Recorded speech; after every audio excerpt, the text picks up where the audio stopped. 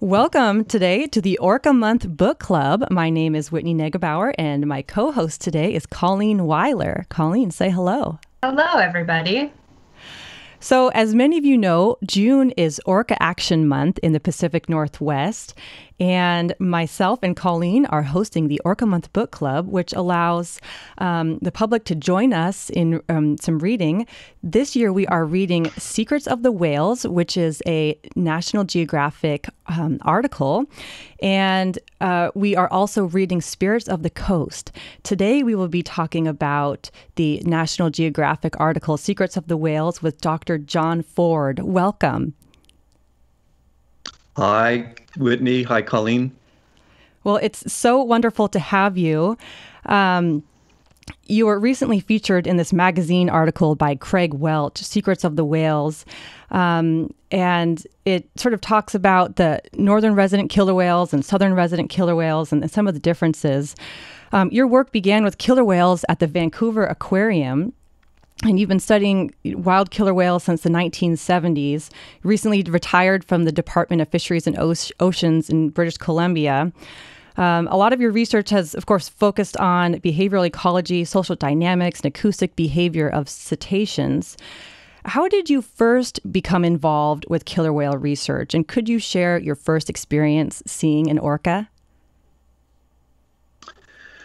Well, it goes back many decades, actually. My first memory of seeing orcas was actually when I was probably 10, 12 years old, and my family and I would go out fishing for salmon out of Souk, which is just west of Victoria, southern Vancouver Island.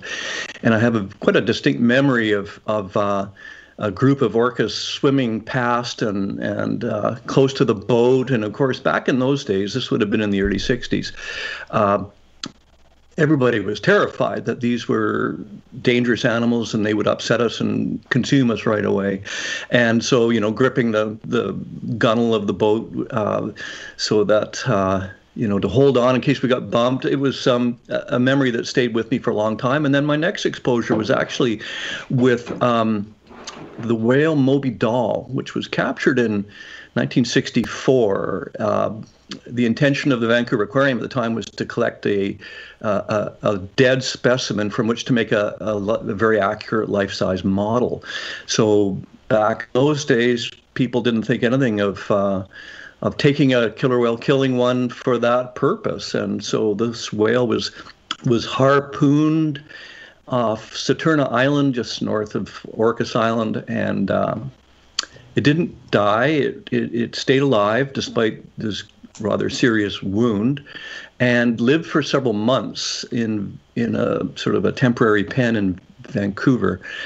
And on one day, not long after the whale was moved to Vancouver, the public was allowed to come down and view it in a dry dock, actually a flooded dry dock in North Vancouver. And my dad took me down there. And I remember seeing this little whale in there thinking, well, that's not so scary after all. And then after that, I was intrigued with this species. I started a job at the Vancouver Aquarium when I was still a student at UBC, undergrad student, and spent the summers working with the whales there and learned a lot about them in that captive setting. But it just sort of instilled a real fascination and a desire to learn about them in the wild. And so shortly thereafter, I managed to get a study going on the underwater acoustics of the whales, working closely with Michael Bigg and his colleagues in the mid to late 70s. And that 7 years later, I ended up with a PhD having documented the dialects that exist in the resident population, these family-specific dialects that really we now recognize as being one of a suite of cultural traits in these animals. So that's kind of how things came to be in the early part of my career. So it sounds like your impression changed from killer whales or orcas being kind of scary creatures to not so much. So what were some of your initial impressions when you first started studying them instead of, those childhood views of them? Well, when I started my graduate work in 1977, actually, it was right after some of the early results of Mike Bigg and Graham Ellis and Ian McCaskey, the three colleagues who started the photo identification program in the early 70s. And their early results were just coming out, and they were finding that these groups were actually very cohesive, stable social units. It wasn't really clear what they were, but the fact that one could identify them and go out and repeatedly find them in the wild, it seemed to me the perfect situation where one could go out and with a hydrophone and record their sounds and document their behaviors and then try to link the two together. And so my early impressions of working with them in the wild was that, these pods are really amazing things. At the time we didn't really understand. We recognized that they were kin groups of some kind, but the early thinking was that the big males with the tall dorsal fins in the group were actually the fathers of the offspring in the group. And that would be more typical of most social mammals, where the cohesive group's a breeding group. And one would expect that when offspring reach maturity, it's probably most likely males typically, they would disperse and go and join other groups and become the dominant males in those groups and the father of animals in those groups. And of course, over the years, the understanding kind of evolved such that we finally recognized that that was wrong. It was completely wrong, that those big males in the group were not the fathers of the offspring in the group. They were the grown-up sons of the old females in the group. And it was a recognition that came, I guess, kind of slowly. It wasn't a sudden eureka moment. It was it was an evolving recognition that this social structure was different, and it raised all sorts of questions, but we were a little reluctant to recognize that it was the case because there was really not a precedent for this kind of thing in social mammals. It was just kind of unheard of that an individual born into a social group stays in that group for life. And that is, in fact, the situation that we now realize is the case. And as I was working with these pods in those early days, first the northern residents, spent a couple of months working with them, recording their sounds and becoming quite familiar with them. And then late in that first summer, coming down to the Georgia Strait area and encountering Jays and Ks and Ls, the southern residents. And instantly it was clear that these animals sounded completely different. And I said, well, this, how could this be? There's not meant to be dialects essentially at the level that we were seeing them, that I was hearing them initially between the northern and southern residents, but then as the study evolved and was able to record different groups separated from each other, that every pod had a distinct dialect, and it was very complex, and there were sets of pods that had very similar dialects, and I called these clans, and that the northerns had 3 clans and the southerns were 1 clan. So this was another thing that was without precedent among mammals. So that was, again, another piece of the puzzle that, as we came to recognize that these were essentially cultures, these cultures involved the dialects, involved the kind of societies they live in, where there are these long-term matrilineal kinship groups that were unique among social mammals. And then over time, we started to understand what they were feeding on, and the recognition that their diet is determined by culture, that these are behavior traditions that are passed on by social learning within the group. So that's another part of the whole puzzle that makes these animals so special. Would you mind backing up just a little bit and defining exactly what is culture and how is it seen in animals, in cetaceans and in other species? Well, culture can be kind of a contentious term. And when we first started using the term, there was certainly some people in the scientific community that that were skeptical that that's really what it was. And also within the sort of sociology, anthropology world, people took exception to us using that term to document or to describe behavior traditions in marine mammals, in whales, and there's many different definitions of cultures, and certainly some are very restrictive to the human model, and that's not what we're trying to say. Basically, the broader definition of culture that those of us who study them in whales especially basically say that, okay, it's information or behavior patterns that are determined by social learning within a community and also across generations, that these behavior traditions are passed on from one generation to the next. And so it doesn't necessarily mean it's a material culture, because these whales don't have that kind of thing, but it's a suite of behavioral traditions that are acquired by learning. So that's basically what we mean by culture. So as you're studying the orcas and seeing those different signs of culture that you mentioned, the different dialects and different diets, what came first? Did you observe that and kind of realize that they had culture, or were you learning about culture and animals from elsewhere and realizing that it applied to what you were observing with the whales? Well, when I was initially looking into the literature on acoustics of different vertebrate species as a grad student, trying to understand why these different pods had different sounds and what it meant, I looked at the birdsong literature, and there's a lot of parallels between dialects in songbirds and dialects in orcas. They're very different things, but there's some similar patterns in that they are learned by the individual. And so the bird folks were in their publications talking about cultural transmission of songs across generations. And so I thought, well, this is basically what we're seeing here. There was no reasonable way that these would have been genetically determined dialects, because they're so diverse within the community.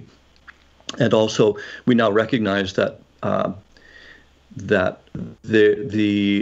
dialects can be learned, and whales can mimic other dialects. The key thing that made us realize that cultures were involved in many things, but especially the dialects, was that vocal learning is very rare in mammals. Basically, humans, of course, we have vocal learning, and some other primates, but basically mammals can't learn to reproduce sounds that they hear in their environment. It's just very, very rare. Some of the whales do it, we now know. For example, humpbacks, they are constantly changing their song from season to season, or even within seasons, by listening to others in their surroundings and mimicking certain aspects of the song, and the songs evolve. But very, very few mammals do that. For example, dogs. You can't teach a dog to meow like a cat, or vice versa. They're hardwired vocal signals that can't be modified. And so it was recognizing that vocal learning was involved and kind of opened the door to all sorts of advanced communication abilities. I'm not speaking of languages such as we have, but certainly it opened the door to things like family-specific dialects, which we now recognize are really important to these animals, because they help maintain the cohesion, the identity, the integrity of the matriline, which can have 4 or even 5 generations of maternally related whales alive at once, because they're very long-lived animals, and that these different pods with their different dialects mix, travel together routinely, especially in the northern residents where you have these different clans. The clans have no calls in common at all. They don't share across these dialects, and even to the untrained ear, they sound very, very different. And yet these dialects enable them to keep themselves sorted out and help to coordinate their behaviors. Now, another aspect of their culture, of course, is food sharing, and this is a very, very strong tradition in the resident whales. That if one whale catches a salmon, which is another cultural trait in that they're very much salmon specialists, especially the largest salmon, Chinook salmon, they bring that salmon to the surface and break it up and share it within close kin, within the matriline. And this is something that we didn't really recognize how predominant it was for many, many years, and until we started looking really carefully, doing these focal animal follows where we would latch on to a female, for example, with young whales, who they're often the most productive hunters, and follow them at a distance so as not to disturb the behavior, but keep a very close eye on them. And we realized the mom would come up with a salmon, and the offspring would swim in sometimes from hundreds of meters away and join her at the surface. And when we went to that spot where they joined, there were all these scales in the water. And of course, the scales we had been dipping out of the water to identify the species of prey. And but we didn't really realize why we were getting these scales. But over time, it became clear to us that it's almost like, I wouldn't call it a ritual necessarily, but in the great majority of cases, the salmon are shared, which is really interesting because for a big animal, a big predator like that, they could easily consume the salmon. One whale could without even breaking it up. They could just swallow it, but they don't. And it's now, we think, one of the reasons that these very cohesive, stable groups can exist without having competition within the groups. You know, if things get tough, animals would maybe compete with each other and become aggressive to each other if there's not enough food to go around. But that just doesn't happen. They share their prey so that if there is nutritional stress for whatever reason, it's kind of shared among all the individuals in the group. Again, another part of their culture. So you mentioned a few examples of culture. What were some of the other examples that you witnessed, and what was your initial reactions to understanding what they really were? Well, one of the very strong cultural traditions in the northern resident whales up in northeast Vancouver Island and elsewhere in their range, in the northern range right up into southeast Alaska, a very strong tradition is beach rubbing. And the whales have traditional beaches that they go to, at least in the northeast Vancouver Island area, the Robson Bight area, which is an ecological reserve set aside for the whales. They go to these little beaches of pebbles in an otherwise rocky shoreline, and they rub their bodies on it for sometimes well over an hour at a time. The whole group will go back and forth rubbing on these smooth pebbles, and it was something that we didn't really understand, and perhaps we don't yet understand fully why they do this, because it is something that they'll do on a daily basis or sometimes multiple times during a 24-hour period in that area. And they have actual rubbing locations we now know in more remote parts of the coast where we've gone to work with the whales up on the central British Columbia coast, the northern coast, and so on. The interesting thing is the southern residents don't have this tradition. They don't seem to rub anywhere. And they have some other traditions that are a little more subtle.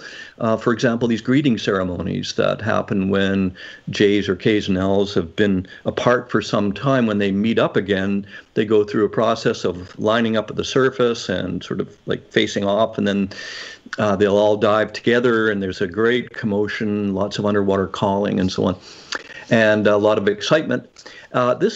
This doesn't really happen to the same degree in the northern residents, it seems. It's just not part of their thing. Another difference is southern residents are way more acrobatic. They just seem to breach more.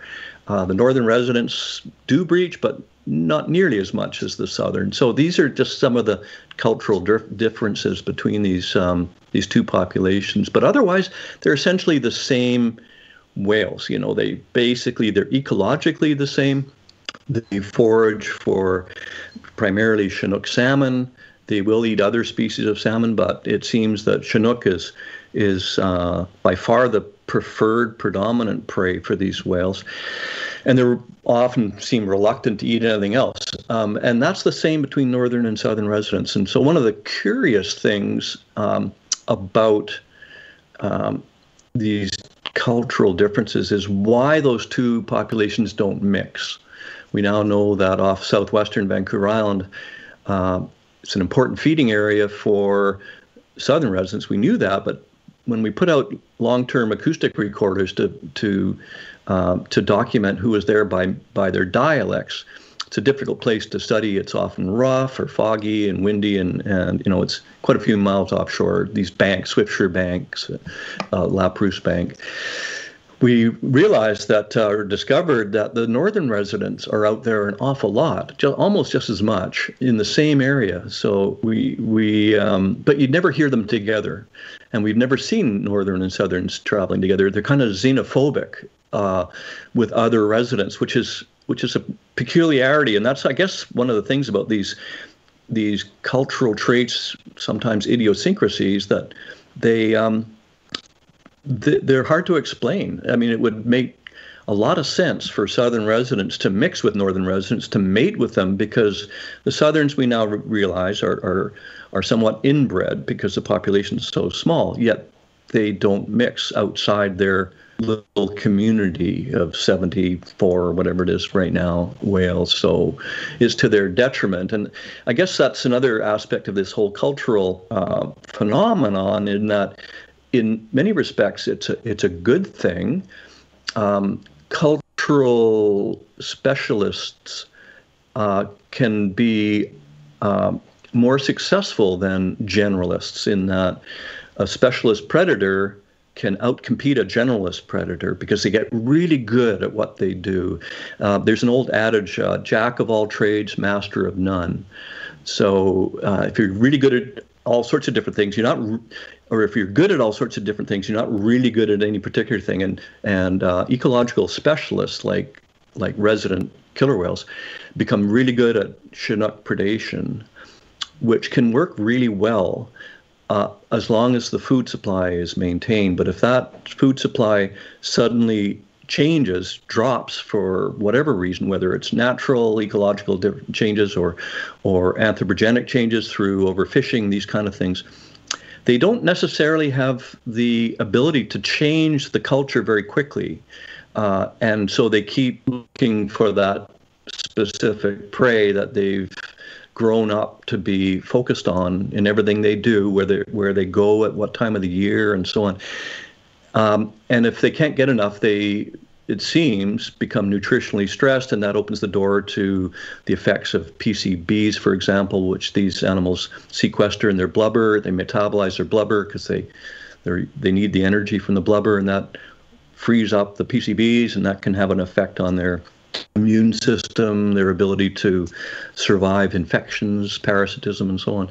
So that is kind of a downside of these cultural specialisms, if you like. Another trait that, or another factor, I guess, in that whole question about specialism versus generalism is Hal Whitehead, a colleague and good friend who is basically the pioneer of studying culture and promoting recognition of culture in cetaceans, especially his work on sperm whales. He's written the book on the cultural lives of whales and dolphins. He and I did a bit of a modeling exercise looking at the fate of populations of killer whales, hypothetically in a modeling context, generalists versus specialists. And it seems that indeed specialists can do really well for a certain period of time, but they tend to live in smaller populations, and therefore they don't have as great genetic diversity.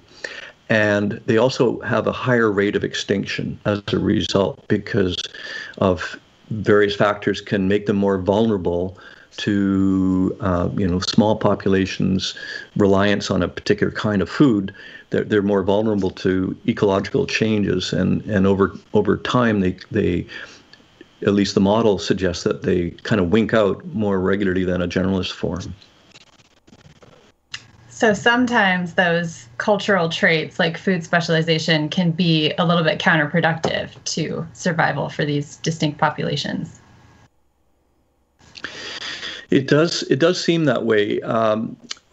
As we were learning through our prey fragment sampling, that's looking for scales and bits of tissue in the water after a kill, and it became clear that Chinook salmon were by far the most predominant prey of these whales. And that to us didn't make any sense, because we were often sampling in the middle of the summer when there's big runs of pink salmon and sockeye. You could see the schools of salmon all around the whales, and they'd make a kill and we'd get the scales and fully expect them to be sockeye. But when we got the results back from the scale gurus who can ID the species and age from the scales, they were predominantly Chinook. And we thought, well, how can this be?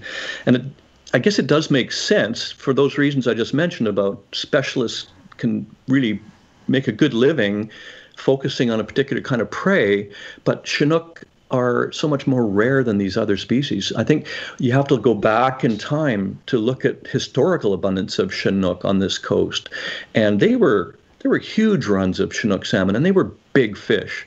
The Columbia River, the Fraser River had runs of millions of Chinook, and easily enough to support a rather large population of specialist Chinook predators, and that seems to be how they evolved. And so it made sense, but one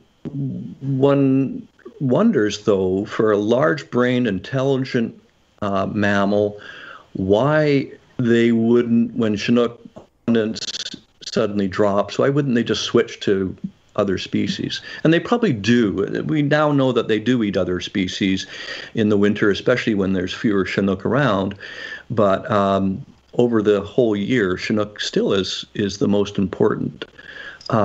So why don't they become generalists, for example? If Chinook are becoming scarce, it clearly one would think would be part of the solution for the predicament they're in right now, especially the southern residents. But these behavior traditions are, I think, really ingrained in the individuals, and it's just difficult for them to change. It's like a bit of a rut they're in.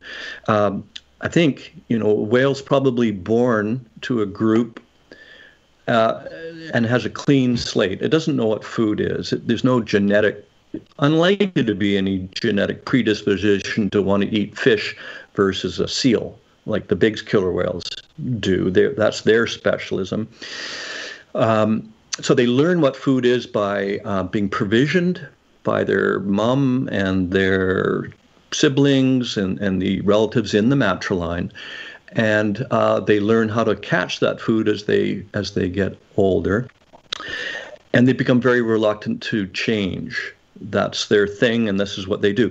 And I think a really good example of just how ingrained these traditions are is an incident that took place back in 1970, so 50 years ago, where a small group of killer whales was captured and kept in a bay near Victoria. And this was during the era of live captures for aquaria, and whales were being sent from this area to aquariums in different parts of the world, and there was a bunch of money to be gained by those who captured them. So this group of what we now recognize to be Biggs killer whales, or transients, were captured and maintained in the bay, and they refused all food that was offered to them. And that was, salmon, lingcod, and so on.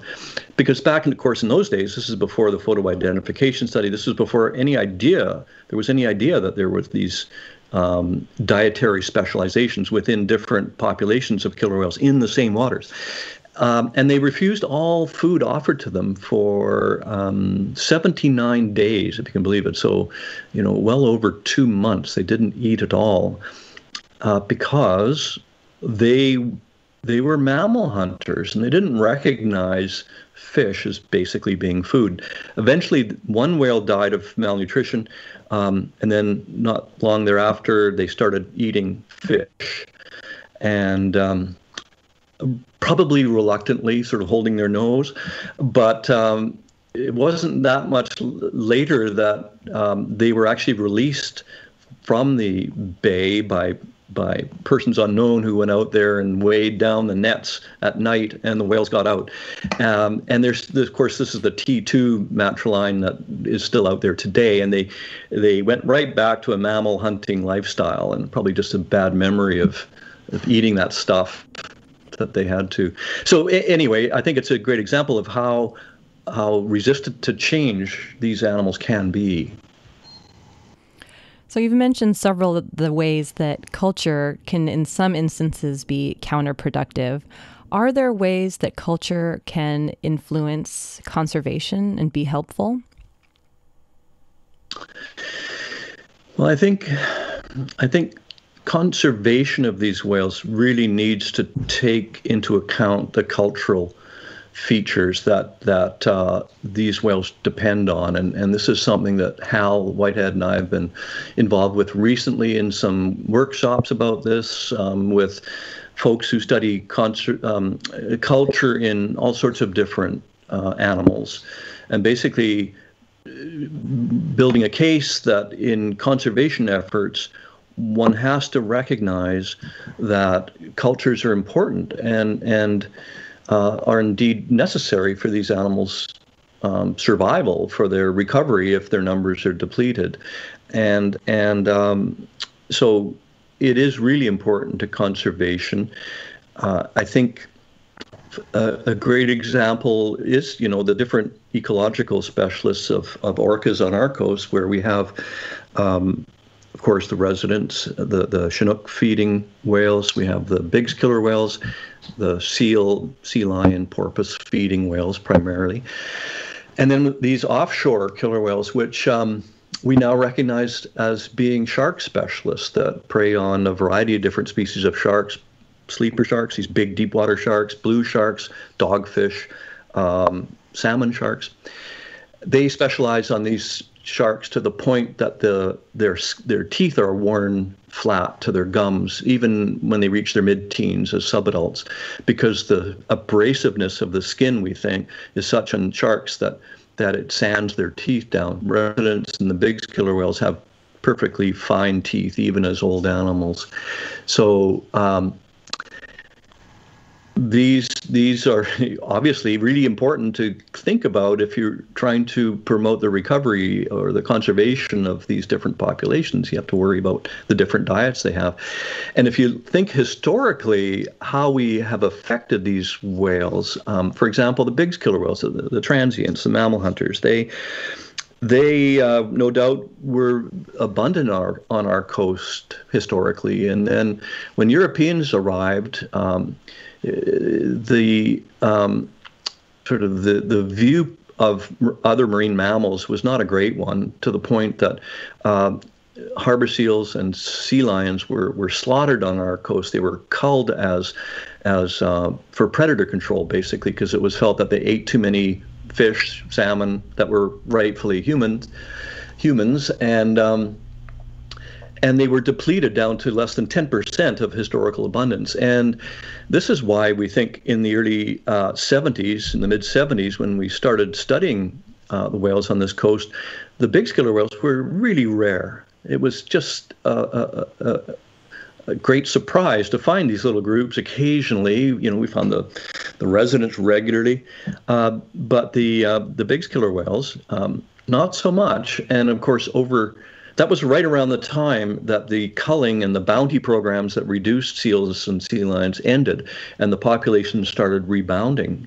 And now they're back up close to historical abundance levels, and as a result, the Biggs killer whales have rebounded really well. They're doing just great. And today in the Salish Sea, they're far more commonly seen than are the residents, which of course are now suffering because of what has happened to their main food. And it may be also the case with the offshore killer whales, the shark predators. There was huge fisheries for dogfish and other sharks back in the 1940s for cod liver oil, basically, as a vitamin supplement before the vitamin was synthesized, and abundance was probably reduced severely. Another example of probably what was a really important prey of offshore killer whales was basking sharks. Big filter feeding shark that's 10 meters long, and easy prey for shark specialist predator. There's no teeth in their mouth. They just are sitting ducks. And of course, the offshore killer whales love liver of sharks because it's really full of lipids. It's very energy dense, and this is probably what they eat predominantly. And basking sharks are just like a big swimming liver. Yet in the 50s, we set about to remove basking sharks, to eliminate them from this coast because they were considered a nuisance, a pest, not because they were dangerous, but because they blundered into, swimming around at the surface as a filter feeder with their mouth open. They blundered into salmon gill nets, which were, all over the coast because of a lot of fisheries going on. And they'd wrap themselves up in the nets, and the fishermen would complain to the fisheries department that their livelihood's being ruined because their nets are being damaged and destroyed and costing them a fortune, so the fisheries department should do something about them. So they did. They set about to kill the basking sharks and did a really good job. They're critically endangered on our coast right now. There's maybe 1 or 2 sightings in the coastal British Columbia a year now. And did we remove an important food source for offshore killer whales? Maybe this is why there's only, we think, about 500 or so of this ecotype on the whole coast between California and the Aleutians, which is their range. They go up and down the coast on the outer continental shelf looking for sharks. So anyway, just an example of how we've affected these different ecological specialists over time, and if we want to promote their recovery, how we have to take into consideration their cultures, especially their dietary cultures. Wow, I didn't know that there was an effort to get rid of sharks off the coast too. That's really interesting. So culture is important for conservation. It's important for science too. And you mentioned previously that it had been a little bit controversial to apply it to mammals and to cetaceans and killer whales especially. Do you think it's still controversial? Is it still an area of debate, or is it pretty well accepted in conservation and in scientific circles now? I think it's gaining a lot more acceptance in recent years, and we don't really hear much criticism of it. And now that it's recognized that we're not trying to say that by having cultures that whales and dolphins are swimming around, they're humans swimming around in fish suits, we're not trying to say that, they have dialects. That means they have a language like ours. There has, I think, over time, in the past especially, been this belief that people who study whales and dolphins are often anthropocentric or anthropomorphic, that they attribute human traits to these animals. And I think now that it's more broadly recognized by what we mean by culture isn't that they're like humans, but that sort of advanced social vertebrates, mammals and birds and other species, have behavior traditions that are important to their survival, that they're not all genetically hardwired to make a living in the particular way they do, that these cultures are super important. And I think because of the sort of broader reviews that many of us who've been involved in these workshops in the last few years have published, showing that animal cultures matter for conservation. It's not just the whales and dolphins, it's other species too. So I think it's a widespread recognition and acceptance now that these things are really true, that these behavior traditions maintained by social learning and that they are important. You've mentioned some of the ways that the northern resident killer whales and southern resident killer whales are different, and some have been pointing to the northern residents doing relatively well and having success. Could be causing the southern residents to further decline. What is your opinion on that?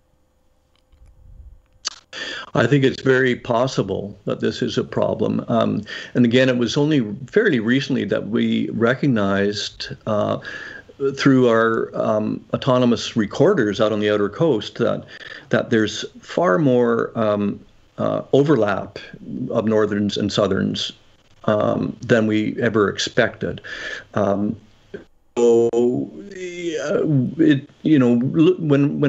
when we determined what runs of Chinook salmon were important to both these populations, it was clear that the northern residents, I think, have the first crack at many of these populations that are heading for spawning rivers like the Fraser and the Columbia, the big rivers.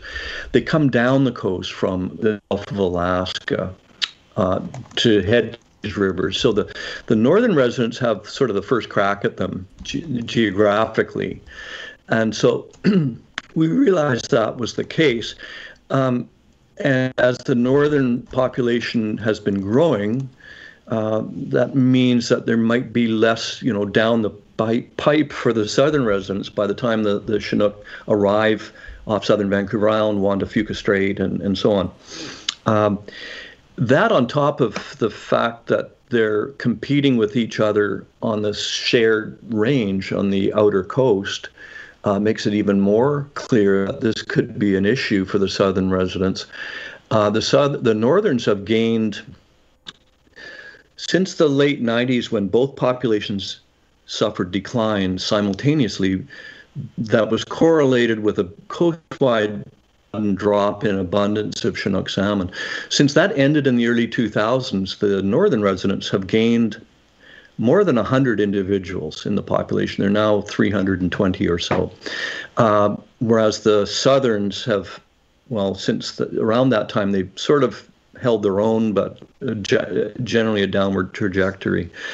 So there's a lot more northerns with mouths being fed with prey that otherwise might have made it to the southern range. So yeah, I think the northern residents could be part of the problem for the southern residents. So you're learning about some of that stuff through your hydrophones and listening devices out on Swiftsure and the outer coast, and you're semi-retired from DFO, and your schedule was whale dependent for sitting down and chatting with you. So what are you working on currently? Well, I've been doing a lot of Orca translation, if you like. I still recognize the dialects pretty well from my graduate school days. Describing all these different calls. There's well over, I guess, between the northerns and southerns and the Biggs killer whales, there's well over 100 different stereotype calls and subtypes of calls. And I remember them all, basically. My hearing's not quite what it was when I was a grad student, so I don't get all those high frequencies anymore, but I still know the dialects. So because of these networks of hydrophones that are out there now, and the use of autonomous recorders that can record in different areas for a year at a time, it's really beneficial to be able to say which group it is in the recordings. Now, people are working hard on developing computer recognition algorithms to automatically distinguish they're starting to try and distinguish orcas from other species like humpbacks, and so far these algorithms really aren't very good. They're nowhere near as good as the human ear. And in terms of distinguishing the different dialects of the different populations, northern, southern, Biggs killer whales, and within those populations, different clans and pods and things like that, it really is the human ear that is still needed to do it. So I'm finding myself of some use going back, spending a lot of time sort of saying, okay, this is who is, we think, inferring who's present in those recordings from their dialects, which has been a lot of fun. And interestingly enough, I've now been studying the dialect since the late 70s, so I don't really want to calculate how many years that is, but it's over 40. And what's really interesting to me is just how similar they sound today as they did when I was, in my 20s, describing the dialects. There really has been very little change in these calls over decades. And in fact, I have some old recordings I dug up when I was a grad student from the Canadian Navy and actually the U.S. Navy that were clearly of Southern residents, J-Pod in particular. And these recordings from 1958 and 1960, a long time ago, they're making the same calls they do today, which raises an interesting question about how ancient these dialects might be. If they're passed on from generation to generation, they might persist for a long time. Now, a biological generation for orcas is around 23 or 4 years. But one has to think in terms of cultural generations, where if a young whale, a young female born into a group, learns the dialect of her mom, and she might learn it in utero, because the sounds of her mom are going to be ringing in her ears as she's developing before birth, because there's nothing to stop the sound from going into, unlike humans, the sound is transmitted very readily from ocean into tissue. Anyway, they learn the dialects and keep that dialect for her life, which could be 80, 90 years for old whales, old female matriarchs. And they probably are really resistant to change. So these dialects might persist for many cultural generations, which means that they could be around for a century more.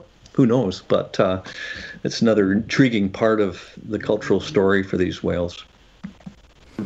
That's really fascinating, and I just love to hear that that the human brain is still better than computers. So that's fabulous. Not out of a job yet. So. Well, thank you so much for joining us today. I really appreciate it. For all the listeners and viewers out there, if you would like to join Colleen and I and others in a community discussion online, you can go to orcamonth.com to learn more about the community discussion about this reading, the National Geographic magazine article, Secrets of the Whales. We're going to be discussing it June 17th. And so I hope to see you all online. You can also see all sorts of other events that are going on for Orca Action Month at orcamonth.com. For more information about Whale Scout, visit whalescout.org. And for more information about whale and dolphin conservation, go to whales.org. Thank you so much.